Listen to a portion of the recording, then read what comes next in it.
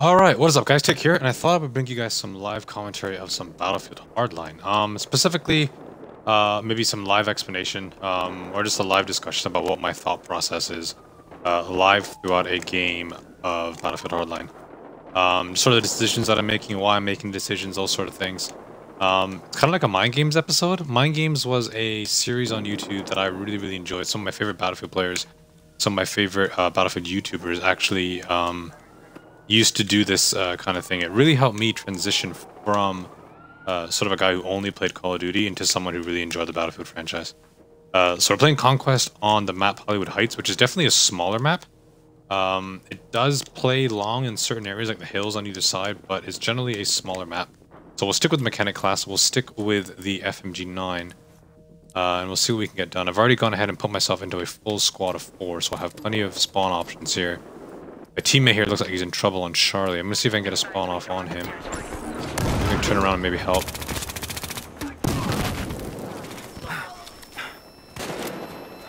There's 2 or 3 guys on my right here, and there's one behind, so I'm gonna have to push. Otherwise, yeah, I was getting sandwiched on both sides. That wasn't the greatest spawn. I tried to be aggressive there, but it just didn't really work out for me. We have the D side spawn, and they have the E side spawn, and we have taken E, so we do have a pretty strong foothold on this map. And I think I don't want to spawn with this guy again. Generally on this map, C is definitely the point that I try and avoid. There's just too much chaos going on that map, on that side of the map. Plus the elevation doesn't really help either. It looks like there's a couple guys up here. No, are they underneath me? Now, one guy saw me there, so I'm gonna get out of there. There are some spawn beacons that looks like they're underneath. Ow. But there seems to be a bunch of guys crawling underneath, which is probably because they have Bravo. So I wasn't really going to start pushing those beacons just yet. Looks like a couple guys are taking Echo. I'm going to see if I can spawn out there. Just in case we can't pull it off. We'll have a beacon down. See what we can do.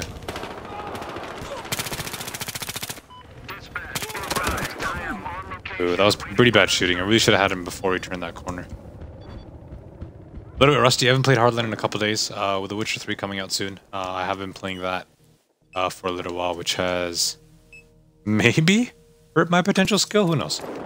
Sure it hasn't. I'm sure it's not going to take me that long to get back into it, but this is live. This kind of shit happens.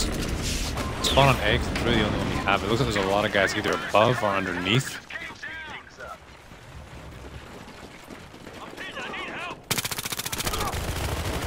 Better. You guys are flanking around towards Alpha. That's a really good example of the strength of the FMG9. Not only is it an SMG that is really close and deadly in those sort of close range areas, but it definitely is competent at range as well, which isn't something that you can say for all of the SMGs in this game. Suspect over here. Some of them are just downright terrible when you get any sort of range.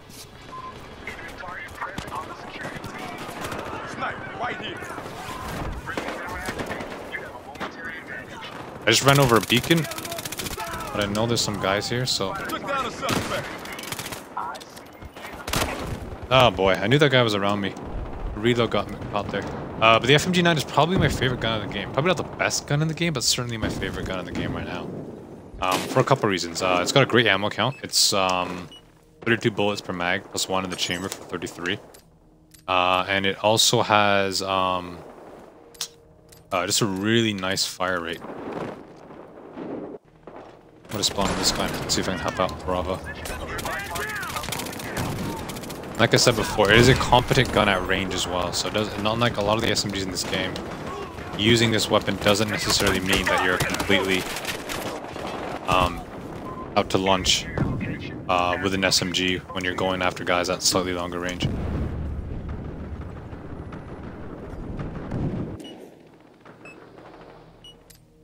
Losing Bravo and losing Delta. Delta is kind of the more important one at this point because it's the one that is essentially behind us in the middle of the map. It looks like there's one guy on it. I'm not sure if my friendly got the kill here. It doesn't look like he did. He might have just now. That might have been him.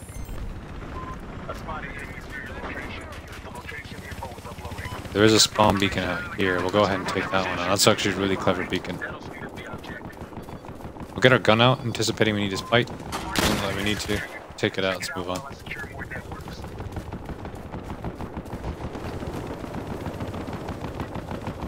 Yeah, the other thing about the FMG9 is it's hidden behind the rather challenging Mechanic Syndicate assignment, which is an assignment that not many people have even attempted, let alone completed.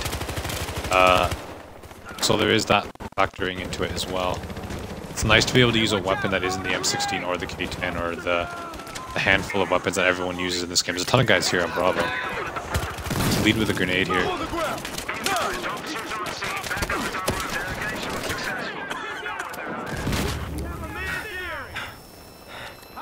I'm actually in some sort of, was it gas? Something like that? I couldn't see what it was, but I'm really low on health.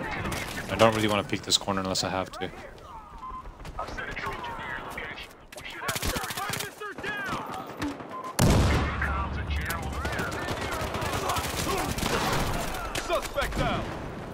We did clear out, but there's a lot of guys around this corner. And I still haven't replenished health. Yeah, it's nice to be able to use a weapon that is essentially not the K10 or the M16 or some of the other really popular weapons in the game. And of course a weapon that not many people have. It's a good grenade. That's a really good grenade.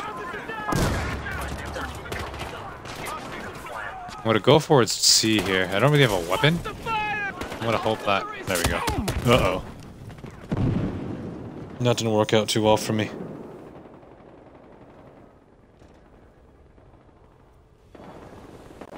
There's a downside to the FMG9, you probably just saw it. For whatever reason, it seems to have one less magazine compared to the others. There's a guy on A here to my left, looks like he just moved towards the RPG. Teammates cleared him up. It seems to have one less, let's just get rid of this. No, get rid of it. There we go. One less magazine compared to all the other SMGs in the game. It doesn't make a whole lot of sense. I'm not sure if that was error or by design, some sort of balancing thing. But one thing you do notice is that you run out of ammo very, very quickly while using the FMG9. So it really forces you to learn where all of the various ammo lockers are on the map, like this one. Most maps do have an ammo locker, so it's not the end of the world, but it still can be a real big pain in the ass, like you just saw. We've actually kept everything here, so we have a strong hold on this map. We're losing Alpha. I'm gonna go out towards Alpha just because I'm too lazy.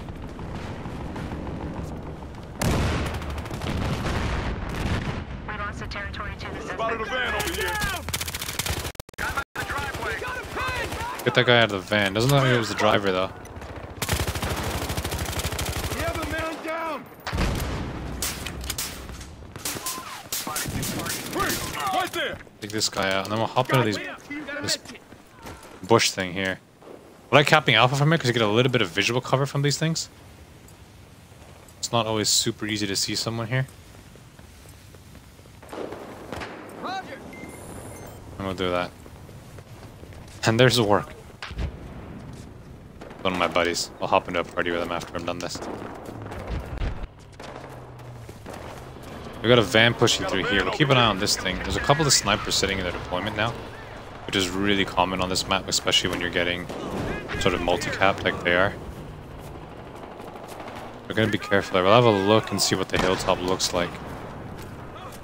It might actually be worth it to pull out a more of a ranged weapon, even a sniper rifle. Look at that. We'll be patient here and see where they move, but there are plenty of guys up on this hill. Couple moving down on my left here. One. There's two. Really good example of the FMG9 working at range the way it's supposed to. As you can see, I am out of ammo. But I know where the ammo locker is here on this map, so I'll back and get a bunch of ammo and then get back into the fight. Or not, there we go.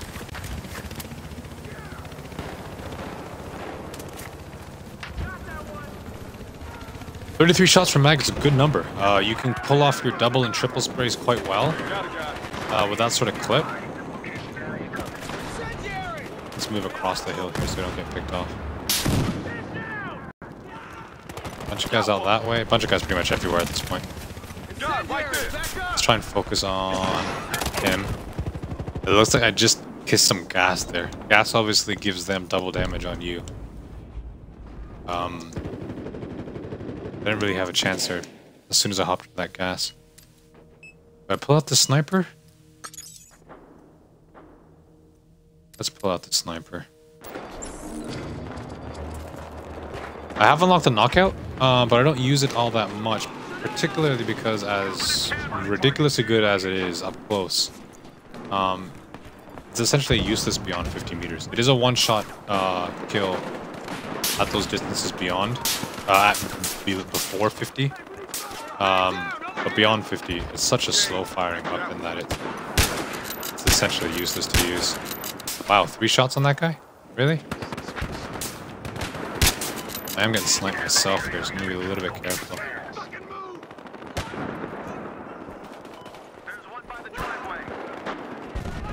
Also, they're taking Alpha as well, so I'm gonna just keep an eye and see what's going on here.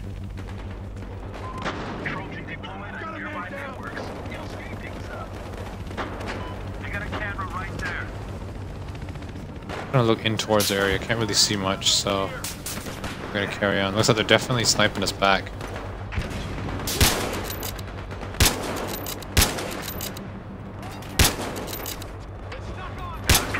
I'm failing so hard right here, which is common when I do live shit. There we go. Just got 1 kill. There was a second guy right there. Someone just ripped his head off. And that's a wrap.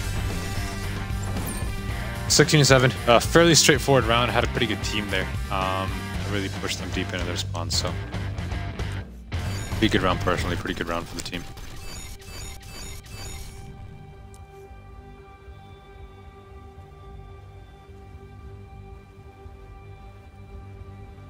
Looks like Riptide is our next map. Riptide is a much bigger map, and